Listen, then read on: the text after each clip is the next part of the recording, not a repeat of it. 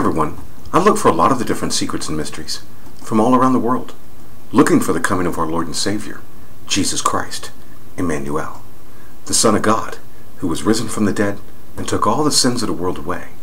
Now the world elite, the Illuminati, the Freemasons, and even the spiritual realms that are all around us, they leave their signs and secrets right in front of us in symbolism.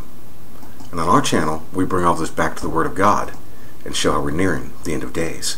Well, today is Tuesday, August 9th, 2016, and we're showing about how all the symbolism around us is pointing towards the end times, and when Michael the Archangel will stand up, and actually the day of salvation and deliverance will begin, as Jesus Christ assumes the throne, and the wrath of the Lamb comes upon the earth. We show how all of the earth and everything going on around us is as a matrix, going right by the Bible, and then once you wake up, you will see it all around you. We are all here to live our lives and have our adventure, and then to head off towards what's known as the wedding feast of the Lamb. Well, this symbolism plays out around us all the time, especially with different individuals around us. Just as right now for the Olympics, Michael Phelps is being used in many ways to show the personification of Michael the Archangel. And this symbolism plays out over and over and over again, showing exactly how the end times is going to come. Here we have Michael Phelps entering into the Olympics, coming with all the people for the USA here. And it says in the Bible, just as Jesus Christ will come, and they will come on a white horse with all the saints, and we will enter in to be victorious. This is the same symbolism right here. They are wearing red, white, and blue. They have the white horse on their blue blazers, which represents Israel and Jacob, and everybody's entering into the Olympics. This symbolism does not stop.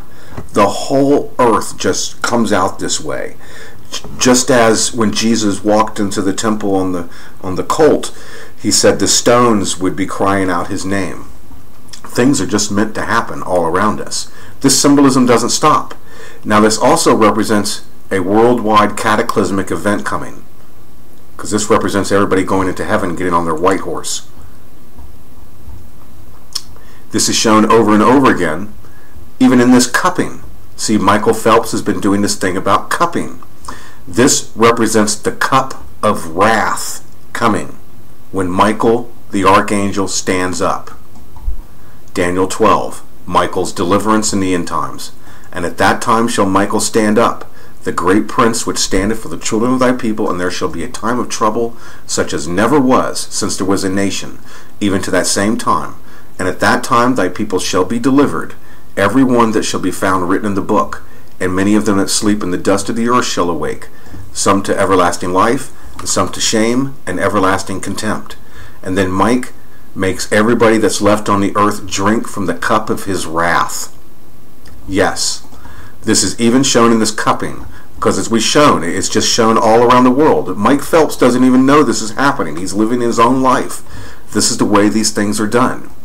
The cupping. Do you see the cupping right here? For those and everybody on my channel, you do know what this represents, right?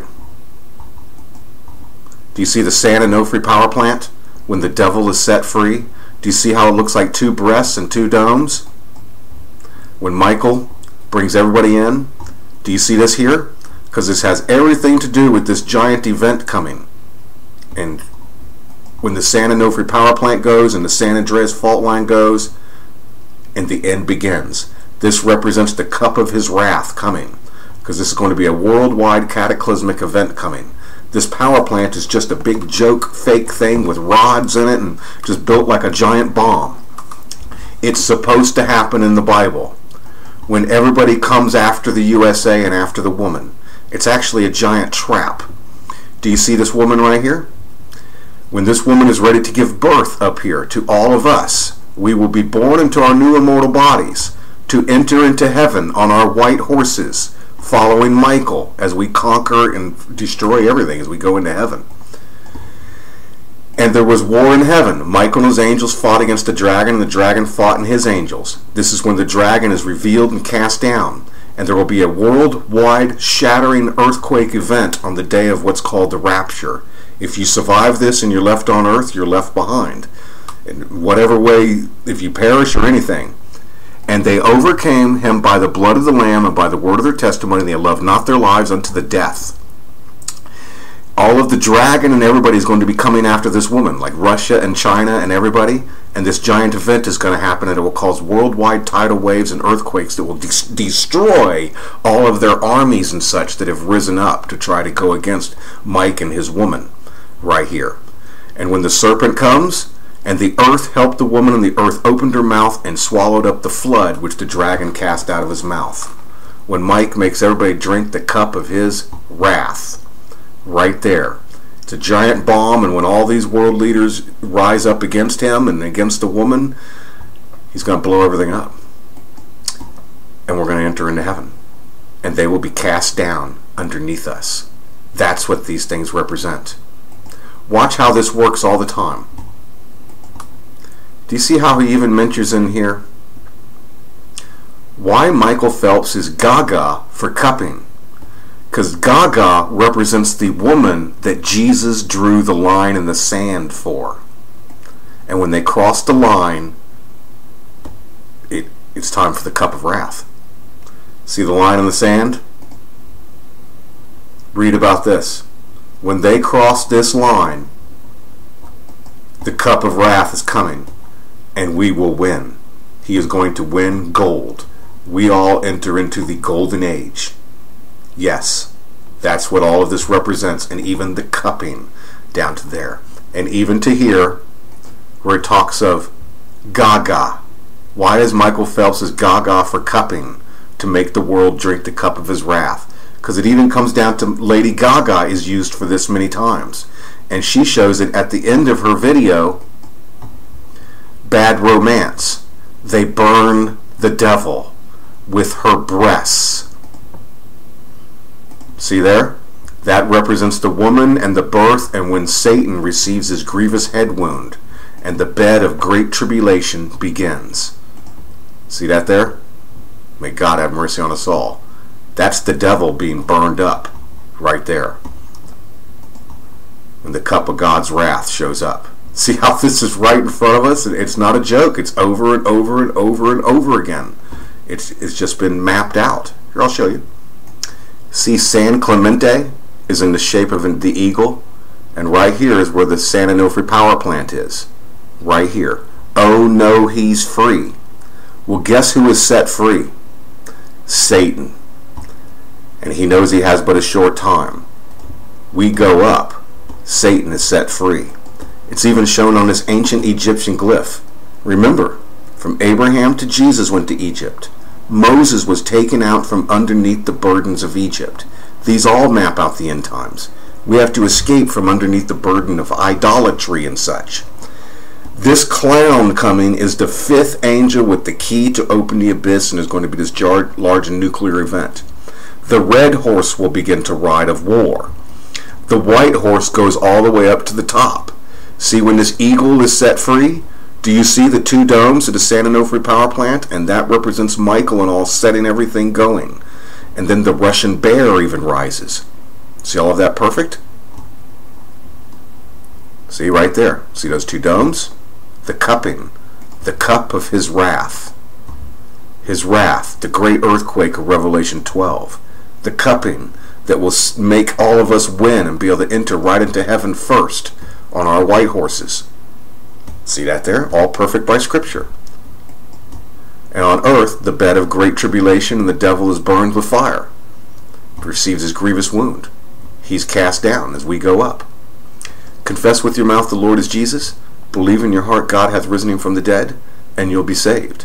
Hallelujah. The cupping is the cup of his wrath coming. God have mercy on us all. Hallelujah. You know how I say, like, just everything's just meant to be. Things just come out this way, showing about the end times. Does everybody remember on our channel about the number of God? This is the number of Jehovah. And you can see here, this represents, in Hebrew, the name Jehovah. It's also what can be seen right in front of you. It represents a door, the nail, and the door. And it also represents 717, the number of God. See that there? Because in ancient books, there was numbers for God and for angels and such. Everything went by numbers and things. It represents the hand, the nail through the hand, and the hand, our door out of here. 717. As I'm making this video, things just happen and they always come out this way, remember? Lady Gaga showing that when Satan is burned with fire, 717. See that? See how things all around us are just pointing towards the end times. It's just meant to be. God really made all of the heavens and the earth and the universe. 717.